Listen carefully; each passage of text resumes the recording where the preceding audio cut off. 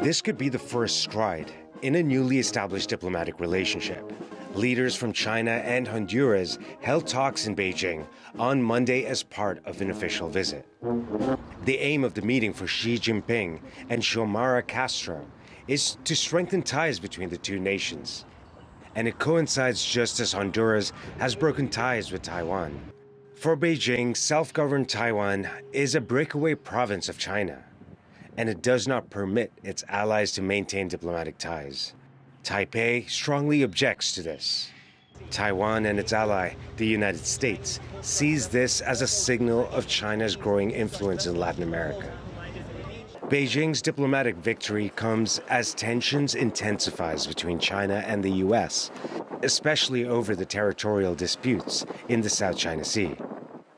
On Sunday, Honduras officially opened an embassy in Beijing, sealing the end of all ties with Taiwan. For Honduras, the economic deals that come out of this official visit will ease its debt problem and bring investment. Taiwan now only has 13 diplomatic partners left. Beijing appears to want to reduce that number, even if that threatens to destabilize the region. Rahul Radhakrishnan, TRT World.